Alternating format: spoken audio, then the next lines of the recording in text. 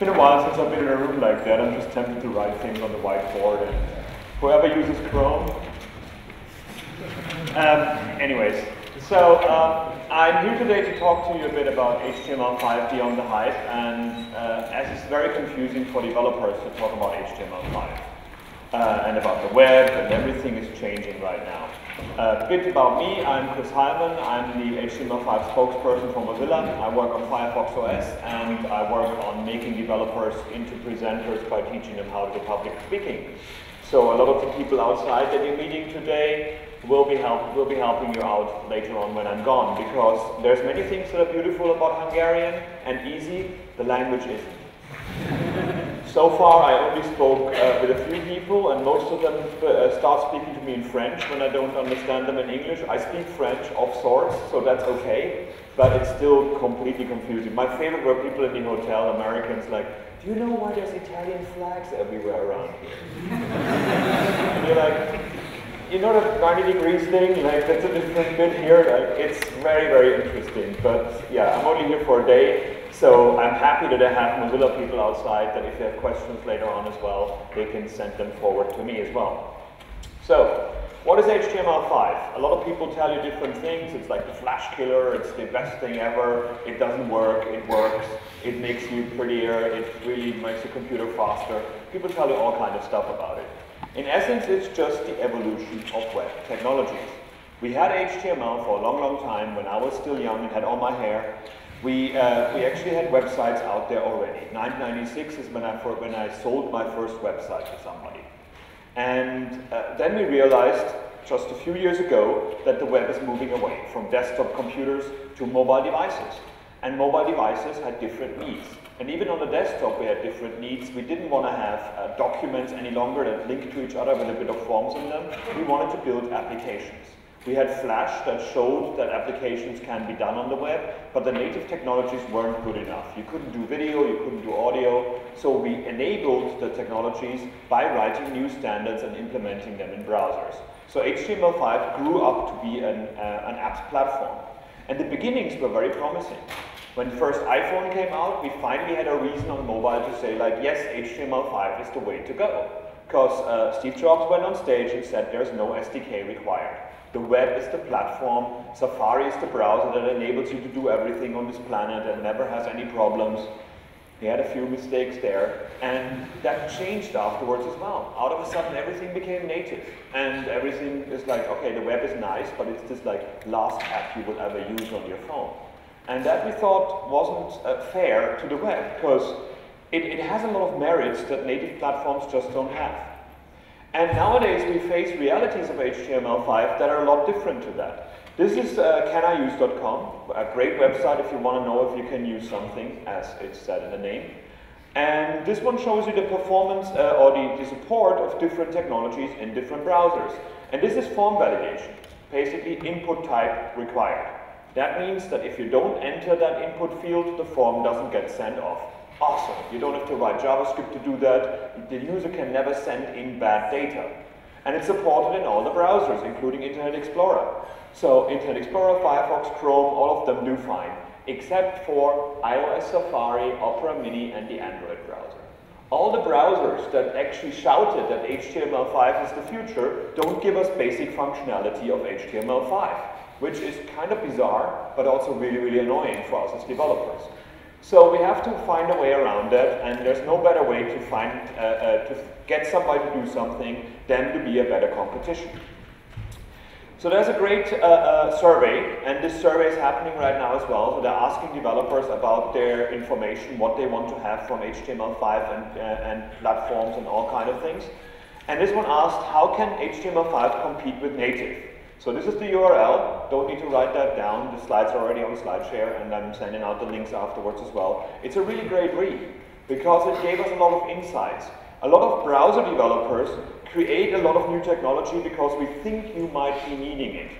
But these kind of surveys give you the information that you really need, and there are a few surprises in there that make us change right now. One of the things was the developers said they cannot do HTML5 instead of native applications because the lack of APIs. 63% of HTML5 mobile developers go directly to the browser when developing a mobile website or app. Yes, we use browsers to surf the web. We also use browsers to build applications with. However, the browser is the most popular route, yet 61% of Android apps cannot be implemented via the mobile browser due to lack of APIs. You cannot access the camera on Android directly from JavaScript. You cannot access the accelerometer on old iOS. All these things are not available to you. The other problem that they found is that 37% of Android apps could be implemented using HTML5 via the mobile browser across the platforms, 49% via PhoneGap to actually pre-render a native app from your HTML5, and 98% via Firefox OS. Why is that number so high? Because Firefox OS is written in HTML5 instead of being a native application that helps HTML5. In essence, it's a broken comparison. When I say, like, can a native app be as good as an HTML5 app, those are two different things because of the nature, because of what they want to do. So if you see a different goal, a native application provides the best experience in a defined environment. It's fixed in a current state. This game now works on iOS 7. iOS 6 doesn't get that game. Android have to wait 5 months to get that game. The idea about native applications is that you squeeze the last bit out of the hardware that you have in the current state. I used to write games and demos for Commodore 64 and Amiga. I knew everything about that machine. I knew every chip, I knew what it does, I knew where I'm going. I could do 3D animations that people thought were never possible of this machine. Can I reuse that code anywhere else? No, I can't. And it's the same with native environments. The web, on the other hand, the goal is to reach the largest amount of users regardless of location, technical environment, or ability. This is why the web was defined. Everybody is invited. A developer in Uruguay, in Peru, in Hungary, in Germany, they're all on the same level. You don't have to pay to start developing. You don't have to wait for hardware to start developing. You open a text browser and a text editor and you start building things. So it's fiercely flexible and adapting. Things that I've written in 996 on the web look awful, but they still work. They're not blocked out. The browser doesn't tell me I don't know what that is. It's still the same technology, just enhanced. It's also different approaches.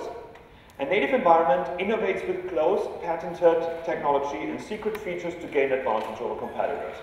Do you know what's coming in iOS 8? No, you don't. There's lots of rumors going around. You learn when it comes out. The same with Android. Android comes out as open source, and then 2 weeks later you get the source code. That's tada source, not open source. Like, haha, we're here, now fix bugs for us, help us please. So either it's open from the beginning or not. And the idea of native environments is that you have quick results, no visibility, and constant replacement. There's not even an interest in making the thing backwards compatible because you want to sell new hardware. You want to make it better. And that's not a bad thing necessarily because it gives you a great environment that's safe and secure and you have the best tool chain. But always be aware that it is just fixed in time. And in half a year's time it might be different. Remember all these people that said like HTML is not good enough and we now learn Silverlight because that's the future? They're not too happy right now. Same with Java Web Start or Java applets. The web, on the other hand, use browser maker innovation to agree on standards, stay backwards compatible, and vendor independent. It's high visibility, consensus, and maintainability. So what you learn in web technology, you will be able to use in 10 years' time. What you learn in iOS now, probably not, because it will be replaced with something completely new. Which, again, if that's what you want to do, if you just want to build a game now that makes you money in the next half year, that then gets thrown away, go for iOS, no problem whatsoever. If you want to build an HTML5 application and give it the same love that you give that it's going to be, you need that browser and that resolution and that connection speed, you're not releasing an HTML5 app. You're hoping that end users have the stuff that you want. So for an HTML5 solution to be as good as a native implementation, it only has to work on one browser, on one operating system, on one defined piece of hardware, and in one specification. If you want to compare one-to-one, that's what we need to do. So make it work on a newest MacBook Air, in Safari, in that configuration on your computer, because that's exactly what a native app is. And that is exactly against everything the web stands for and what HTML5 was invented for. So the comparison between the two is rather pointless. But the press loves to do that. So that's why I'm standing in interviews all the time like, no, yes, this Firefox OS phone is a bit slower than your iPhone. It also costs 1/10 of your iPhone and is available in the country where I bought it, where the iPhone isn't. So why do you compare these two things? It's like a Formula 1 car and a Lada. Like, yeah, this one is available for a student as his first car. The other one doesn't make much sense to park in the middle of Budapest. And I see worrying trends. I see things going backwards again. I love the web. I love that we can publish things worldwide and get them translated for us. But I see things like this. The other day I went to look for unicorn poop cookies, as you do. And I went to Instructables, and they have an explanation how to make unicorn poop cookies. And then they asked me to download their app, which is called Unicorn Poop app. Which it isn't, but they actually just do that for SEO, I think. And what is the point of this? I'm typing in a URL, I'm finding something in a Google search result, I'm following a link, and then I go to a website that tells me to download an app. I want the information about how to make unicorn poop cookies, not download 20 meg of app so you can show me your ads. This is the same with it with pop-up windows, it's the same with it with flash tunnels. Just because it's useful for you to have an app doesn't mean the end user should suffer a full download of that, especially in countries where you pay per megabyte. The other one is the iPad Air website when that came out the other day, and I'm like, ooh, do I want an iPad Air? I was in a hotel in San Francisco and I couldn't download the whole website. It stuck halfway through because the website is 34.6 meg with 178 requests. Because it does the scrolly thing where it just shows you everything instead of just being a website that tells me what the bloody iPad is about. And there was a great talk, a blog post by Trent Walton called Scroll Hijacking, and it said, there comes a time in every URL's life where it needs to decide whether it wants to be a PowerPoint, a movie, or an actual website. And we're doing that right now. We're making these movies in HTML5 and call them like websites. If I cannot highlight it, if I cannot jump through it, if I can't search through the thing, it's not a website. Stop doing that kind of stuff. It's reinventing Flash. So what are the benefits of the web? Why is the web a good thing? A lot of times we forget just how cool it really is. First of all, we got millions of developers. They come in all shapes and sizes. You know, the people that go up to you and say like, I know JavaScript, and all they do is using jQuery. And people who basically just as designers and call themselves developers, and that's okay. That's totally fine. The web was made so people can participate. When I see people in China, in Africa, in India building their first websites from scratch with the Inside the Webmaker project from Mozilla, where we teach people the basics of the web, it's gorgeous. It's not that you should have an Ivy League degree or have a certain degree in computer science before you're allowed to write software. This is not what software is about. This is a new publishing medium and we should embrace it. Incredible reach. This is the connectivity during the day at a certain time. So the redder it is, the more people are connected. So that's the time when it's actually night in Brazil. And, well, daytime in Brazil. I wished all of that were black. I wished all of them were light, where everybody could be connected. But sadly enough, it's not the case yet. But mobile, we're almost connected worldwide by now. The problem is we only have old phones. Customized experiences. There's this website called Habrabrabraru, and they do great stuff about CSS and HTML5. I don't know Russian, I don't know what's going on there. And I use Chrome, for example, I can translate that thing for me. Why not? The end user is in full control over your website and can improve it for them. Atomic updates. Why should I download 40 meg for a new level of a game when I could just download the level of the game, the level data, which is like a few K. And with app cache, I can do that. App Store independence. Why, oh why do I have to go to a shop to put my piece of software in there and hope people buy it? We have the internet. We don't go to the shop anymore and buy CDs and floppy disks and install it from there. We have the internet to get information. And when I'm in America, I just bought a new laptop, I want to buy a piece of software. When I get home and it tells me, oh, you're in England, that's a third world country, obviously you don't get American software. I just go crazy. This is not what we fought for.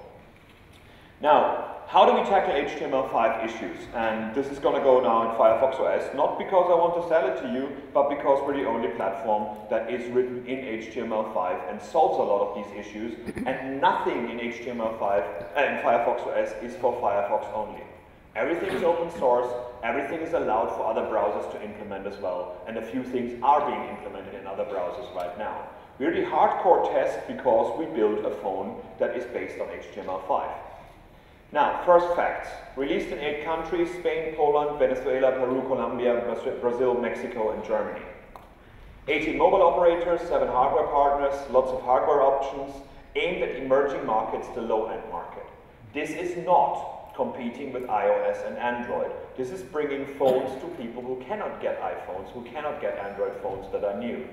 You basically get second, third-hand Android phones that have a really old Android and that really horrible stock browser on them. It's aimed to be an alternative to feature phones. You know, upgrading the ones that have snakes and text messages on them, and that's about it. So these are the ones that we want to replace. And we replace them with phones that are super affordable. This is the LG Fireweb that's being released in Brazil. And it looks beautiful. It's basically like another smartphone, except the price is, in this case, about $80. And in Spain, you can buy for 69 euro a phone from Deutsche Telekom that has already, from Telefonica, who already has 30 euro apps on it. And it's unlocked, not one provider. You can put any SIM card that you want in. And it basically is for somebody who wants to have their first smartphone without breaking the bank. The first thing we have to tackle when it comes to HTML5 is security, because the web inherently is insecure, because JavaScript being not dependent on the domain, but you can inject any JavaScript from everywhere. That was a big mistake when JavaScript was invented, but it was invented in 10 days, so let's give Brandon Ike a bit of a hint here. So the first thing to do to turn an HTML page into an application for Firefox OS or the open web is write a manifest file that tells us this is an app. Here's where it is, here are the icons, here's who wrote it. So you actually can say, now give me a bit more things than a normal website should have. Install me, make me full screen rather than just show me in a browser. Web content, like HTML5 pages, mobile optimized HTML5 pages that we have there is the first level of security. They don't get any special access to the hardware, but they get things that work. IndexedDB works, app cache works, WebGL works, all the things that we get promised in HTML work in Firefox OS because it is an HTML5 operating system. Nothing in this is actually C# or Java or anything like that. You can write the whole operating system in HTML, CSS, and JavaScript, and you can download it from GitHub as well. An installed web application is packaged up, so that gets more access to the hardware. A privileged web application tells the user what hardware they want to have extra. Like, I want to access the camera, I want to access the address book, and the end user says yes or no. A certified web application is the ones that make up the operating system itself, the dialer, the text messaging app, the camera app, and these are built by Mozilla and partners. So you're probably not going to build one of those, but you don't need to as well. Of course, there's another way to access the hardware, but I'm going to show that later. You ask for permissions in your manifest file as well. So that one, it says like, I want to read and create contacts, and I want to set alarms. So the end user, when they install the application, basically says, okay, these two things I allow it to do. These are all dynamic as well. So if people install your app, and later on they want to have access to more of your phone, all you have to do is change the manifest file and the end user gets asked. Not like it is an Android where you have to ask for everything up front and you can never change it again unless you uninstall and reinstall the thing. Hardware access. How do you access the hardware? With JavaScript. These are the web APIs. All the things that you can do in Firefox OS and some of them across other browsers. Like the vibration API, which allows you to vibrate the phone, is now available in latest Chrome as well. Yesterday that one got released.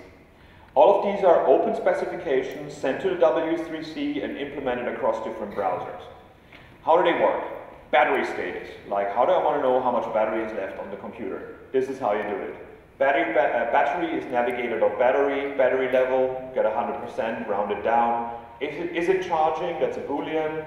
How long does it take to charge? How long does it time to discharge? And you got event listeners asking for different things about the battery. This works in Chrome, this works in Firefox, this works in Opera, and a few other browsers are actually implementing that one as well. This is cool, because I could, for example, realize that the browser is like, that the computer is 20% down on battery, and then I don't show all the animations. My application should be clever enough to let users use it for as long as possible, not give it the best experience and burn down my battery in a few minutes. So that's a great opportunity there. Vibration API. You want to make the phone vibrate? Navigator.vibrate 1000. This vibrates it for a second. If you put an array in there, it actually vibrates it for 200 milliseconds, pauses for 100, 200 milliseconds, pauses for 100. Of course, the first thing we've done when we implemented it is write a Morse code app that actually makes the phone vibrate and the other one read it. Network Information API. Are we connected? Yes. If the bandwidth is more than 0, then we're online. If it's metered, then it tells you that it's metered. So that's a good idea to say, like, okay, the end user has so and so many megs left this month for download. Maybe I should not ask them to download the 3.5 gig of videos and images like the Bard's Tale does on Android. Page visibility, very important. That one is an event listener on visibility change. If the document is hidden, then you know that the app is currently hidden. If it's not, then the app is being used. So this is great for realizing if the user is using the app right now or not. It's a bit like the tab visibility API in Chrome and Firefox on desktop. If you don't want to package your app, if you don't want to make a zip of it and send it to a marketplace and get a security review of it, you can also use web activities. Web activities are like intents on Android. So instead of asking the user to give me access to their camera, all I do is ask the user to give me a picture, because that's what my app needs in the end. This is what it looks like.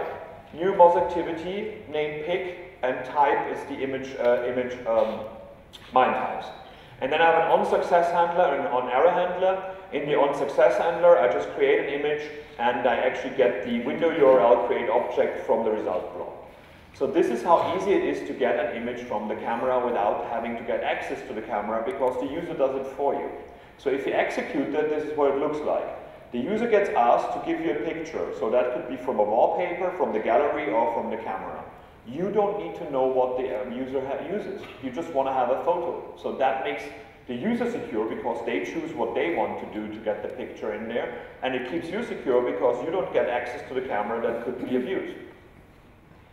What if you want to distribute your app? Of course, when you write apps, you want to get people to get them somehow. The normal way of doing that is a marketplace, and people love marketplaces because they come with the phone, they don't have to understand URLs, they don't have to understand anything. And we have one as well. The marketplace is where you can list your applications for Firefox OS or for desktop, and there people can put the reviews in, there you can do your monetization, there people can actually pay for your apps up front. But you can also do in-app payments if you want to actually make money later on.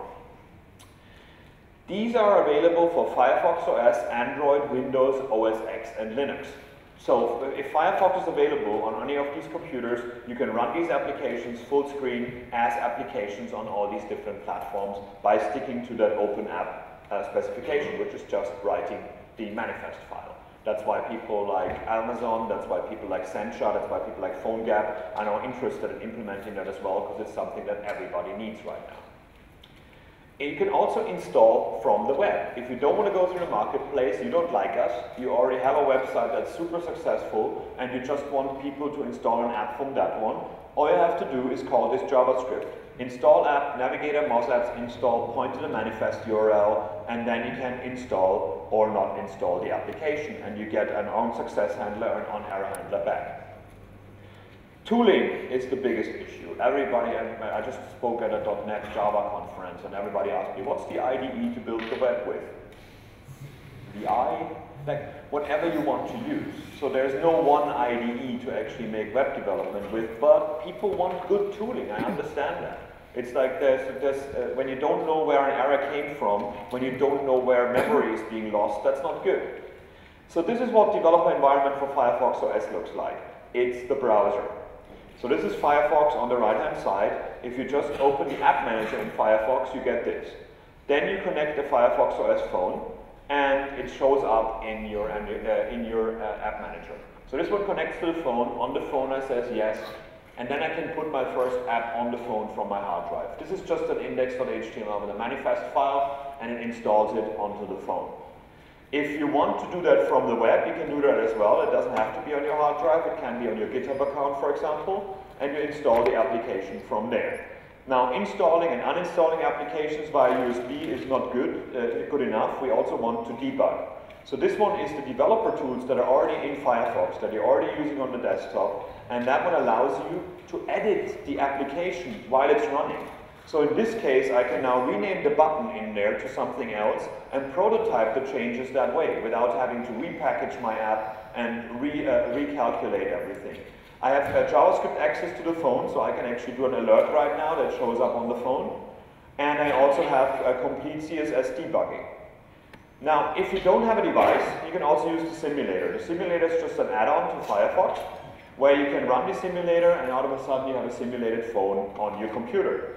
And that is where I do 90% of my work, because I don't like to work on the phone itself. It's just the phone itself you only need for hardcore performance testing. So as everything in the operating system itself is HTML5, we can mess, for example, with the settings application. The settings application is a certified application, but still, as it's not right now in the emulator, I can play with that. So the little HRs between the different settings, let's turn them to red. Or if we don't like the size of them, let's make them bigger. Let's give them a bit of margin just by putting the CSS in there. And all of a sudden, there's a bit more space between them. And all of that is live in the browser. If you take the CSS out, this is what the HTML looks like. And if you put it back in, this is what it looks like. So you don't need to repackage, you don't need to redistribute, you do it live on the computer. You tap on something on the phone to start editing it, and then you can start renaming it to something else. So for simple prototyping, when you show guys things to a client, this is wonderful. And it also allows you to learn from other applications, like for example from the settings app, what it looks like. The home screen itself is also HTML5. So we can now take, for example, all these icons from all the different apps that have been installed and change them in CSS. So I go into my CSS style, and now I rotate them by 90 degrees just by doing a transform rotate 90 degrees. And out of a sudden, all the icons are being turned to 90 degrees. Try to do that on iOS. Try to do that on Android. You can also scale them to make them unusable, but that's what developers do. But it just shows how much power you have over it. You can also list all the applications that have been installed on your phone and see their permissions. So if there's a permission model problem, you see it in a very simple way in this kind of environment. And you can run the applications one by one to try them out as well. So you could do a automated testing of all the applications on the phone from the emulator, and if you want to, you can open it in the browser as well in a new tab, because it's just HTML5. It's nothing magic. Google does similar things. They have this web designer that they just brought out, which is a what you see is what you get editor to make HTML5 ads with it. This came originally from Motorola. When they bought Motorola, they just got that in. And that's kind of cool. I want to see these kind of things. I don't want people have to buy Illustrator, make an app, and then convert it somehow to HTML5. You can do that directly in the browser. Adobe Edge does the same things. They are available for free for students as well, I think. And there you can actually take things from PSDs and turn them into HTML5 and CSS. So everybody works on tooling for HTML5 right now. Sencha is a massive company that actually gives you tooling for HTML5, and it's used by many, many people, and I'm working with them right now to support Firefox OS completely. PhoneGap is basically the main stop when you want to turn HTML5 into native applications, to make an Android app or an iOS app from your HTML. What else is happening? What's cooking? What's coming down the line? This is all pretty cool, but we always want to have new things, and there's a few things that Flash could do, for example, that HTML5 couldn't do yet. So, for example, web components. Web components are super interesting. Right now, every time we make a widget, every time we make a tab group, every time we make a calendar, every time we make these kind of things, we're working against the browser. The browser is busy 60 times a second painting a screen.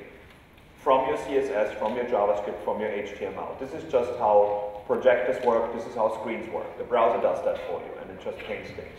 And when you start animating in CSS or creating new things, when people click on something, you basically go to the browser and say like, hey, the browser's like, I'm busy, go away. And you're like, hey, paint this new thing, please. In the developer tools, you can actually turn that on with repainting. If you go to any website, now I'm gonna mess with my presentation again here. If you go to any website, for example, this one here, and you do the inspect element, you can press this thing here, and every time something happens to the screen, you see that the coloring changes here. So that basically tells you that something is happening. So that's the repaints that the browsers have to do. And the more of those you do, the more annoying it will get for the browser and the slower your application will get. So far there was no way around that, sadly enough, because the browser didn't give us access to the rendering. With web components we do. So with a web component I can write HTML, CSS and JavaScript and make it part of the rendering flow. I just give it to the browser, and when the browser paints the picture already, it just takes my stuff in as well. So I don't need to wait for the browser to finish painting before I tell it to do something, but the browser paints my widget while it's doing it.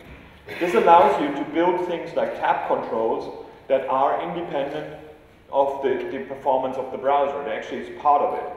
The other thing that web components do is that you can build a tab control that does not get the CSS from the rest of the page, which is always a big problem, like the Comic Sans font that somebody defined in the body goes into your tabs and makes them look bad. With web components, I've got an atomic component that just is independent of the rest of the DOM. So I paint things that way and I control my CSS that way. There's customelements.io, which is a very, very simple repository of all these elements that you can start downloading and using in Chrome, in Safari, in Firefox, and maybe soon in Internet Explorer. Not quite sure yet. Google is very much into web components as well. They built this Polymer framework, which has worked a lot of times together with AngularJS. So that one allows you to use web components as well across browsers. We've built something called Mozilla Brick, and all the new things that are coming in Firefox OS, all the new applications are built with Mozilla Brick because we want them to be faster, use less battery, and be actually easier to use. So instead of having to use a flip box like here and know the JavaScript and the CSS of it, all you have to do is say X flipbox and define the front face and the back face, and the rest is done, renders like that for you. And with the toggle flip, you can animate it back and forth. And you get a JavaScript access to that one to apply event handlers on it. But you don't need to know the JavaScript that makes the flipping happen and what the HTML under it is. You just have an X flip box instead. WebRTC is a super interesting thing as well, which is basically peer-to-peer connectivity of computers.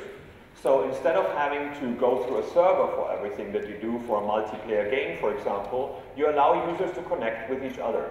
So that way you can do audio chat, you can do video chat, you can use BitTorrent over the browser if you wanted to, or you can just send data back and forth in a back channel without actually making the interface slower. Google Hangouts works with that, and it works immensely well. I was really excited the other day when I couldn't go to Korea and I gave a presentation at the Korean conference at home in my house over Google Hangouts, and that worked. I didn't need to use Skype, I didn't need to use anything. I just used my browser and gave a talk in Korea.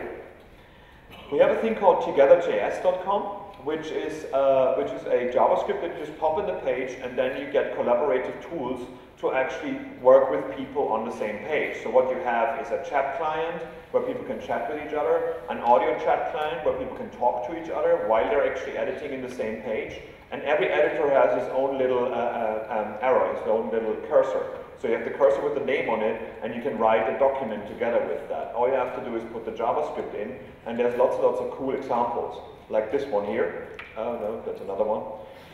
But where is that?